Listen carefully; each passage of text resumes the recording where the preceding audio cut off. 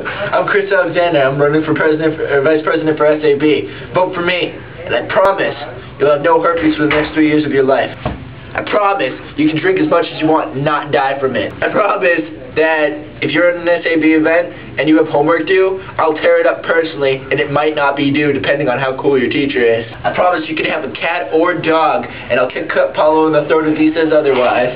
I promise that if you have an event due that day and you don't get it done, I probably won't be that mad at you if it sucks. I promise that I won't work a damn day in my life. No, I'm kidding.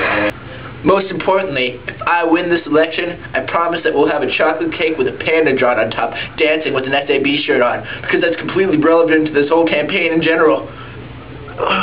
Alright, here we are. This is Chris Alexander, SAB Vice President, campaign officials. Here to find out what's really on people's mind. Sir, would you vote for Chris Alexander for Vice President of SAB?